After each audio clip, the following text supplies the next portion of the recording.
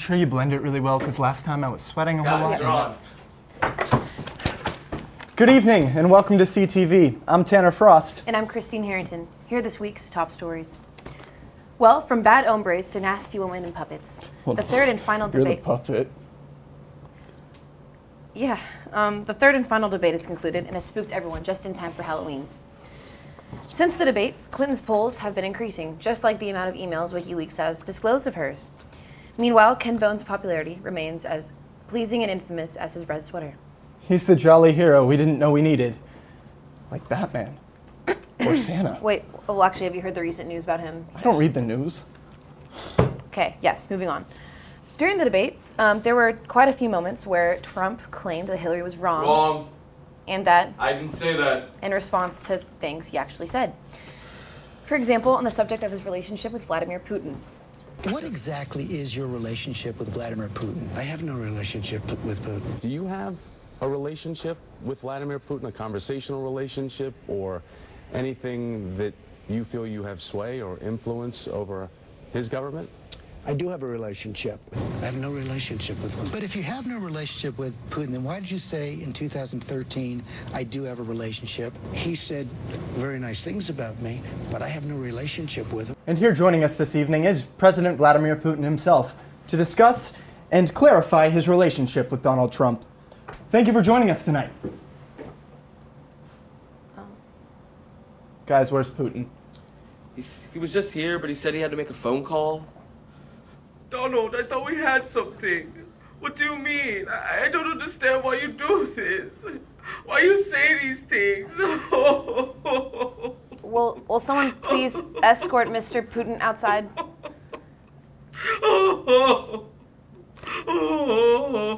Okay. Okay. We're just gonna turn it over to Matt with the weather. Matt. Hey, thanks guys. As you can see on this map here, it is very sunny in this area where we are, and it will continue to stay very sunny as long as the sun stays out, except for at night when there's no sun, but it will also still be nice then.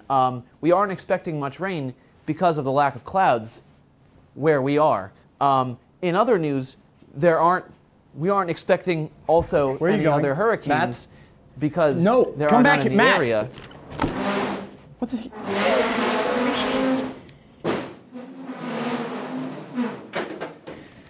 It's not even Sunday, Matt. Come on. Where's he going? Matthew? Matt? Matt? No. Come on. No, Matt. Matt. Don't. Matt, this is our show. Don't do it. This is our show, Matt. I can do it. I can do this.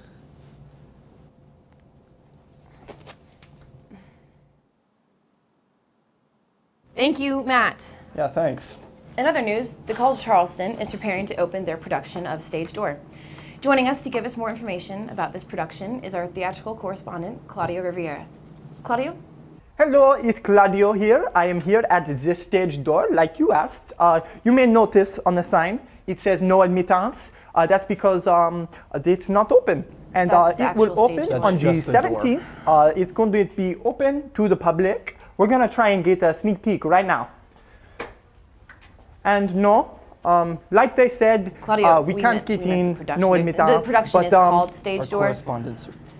Yes, I am here in front of the Stage Door, like you asked. Do you have any information about the actual? Yes, I told them the 17th is when it will be open. It's going to be open for 4 whole days. Come see it. No, okay. Great, great. Thank you, Claudio. Yeah, thanks. Well, this just in, South Carolina officials have currently... I got half pepperoni, half sausage. Is it okay? We're rolling. Just... Are you, Justin, no. Really Not again. Oh my God, Justin. Where are the breadsticks? I'm sorry. Oh, shit. These interns are clueless. Still rolling. Okay, well, turning it over to some sports news. The new NBA season has just kicked off, and Chicago and Cleveland are currently battling it out in the World Series. Now, I actually have a few things to say about this. The Cleveland Indians are the second worst thing to happen to Native Americans in 2016, right after the Dakota Access Pipeline. Wait, why? Have you seen their mascot? The Cleveland Indians mascot is the worst depiction of Native Americans since Columbus landed and called them Indians.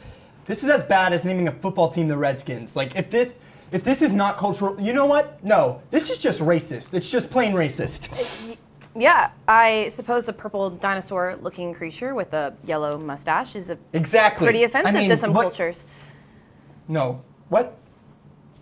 Guys, that's the wrong logo. I didn't mean the mascot. I meant the actual logo. You said the Cleveland Indians mascot. I thought you would understand what Yep, that's it. That's the logo. Cool. Okay, well, that's all we have for you tonight. I'm Christine Herrington. And I'm Tanner Frost. Have a great evening.